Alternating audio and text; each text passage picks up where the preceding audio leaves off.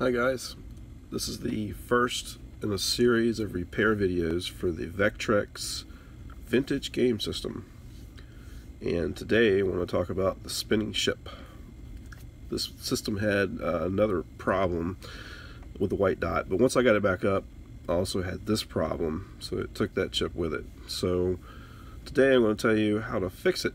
I don't know if it's a common problem or it's a rare problem. I'm thinking it's probably a rare problem. But the problem ended up being a chip, an IC302. And this chip is also used in Ataris that I just recently fixed, so I had a batch of them. And IC302 is right here, right there, right in front of this op amp right here. And IC302. I'm going to turn the machine off and I'm going to put another one in. And it is a CD 4052BE. And I have another one just like it. 4052BE. And in the Atari, for the 5200 that I was working on, if you have a bad one, your controller ports won't work. So it's kind of a similar thing. It's a mux, so it does a lot of decoding. So I'll just lift this up gently, my tweezers here, and take it out. No, that's a bad chip. You want to be careful when you put the new chips in. Pin 1 is designated by this U-shaped indentation, and it indicates that that is pin 1. All of the chips on the Vectrex go toward the front, and they are pin 1. And when we put the chip back in, the new chips will actually have the legs spraddled a little bit.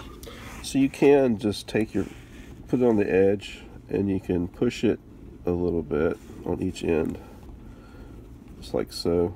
Just a little bit, so all the pins bend at one time, and that makes sure they're nice and fairly straight, so they're not spraddled out, so they'll fit into your holes. And make sure you get all the holes lined up and you don't miss one, because if you miss one, it's easy to do. Like, you might miss one and it'll go on the edge or up here like this. It's not going to come on without this chip in there. The system won't even turn on. So if it won't even turn on after you do this, you need to check it again.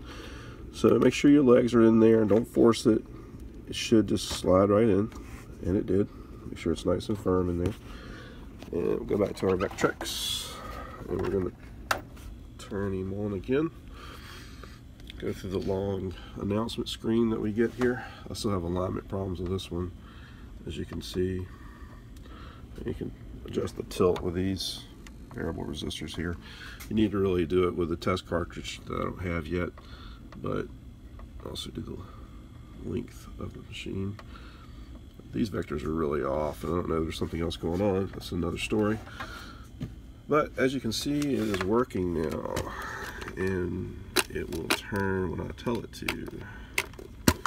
So there you go. And that's all you got to do. Have any questions, concerns, just let me know, or you can catch me on Facebook in the Vectrex Fans Unite group, and be happy to help you with anything that I possibly can. So look out for my other videos coming soon. As I have time, I will be releasing those and posting those too. And happy Vectrexing. Thanks a lot.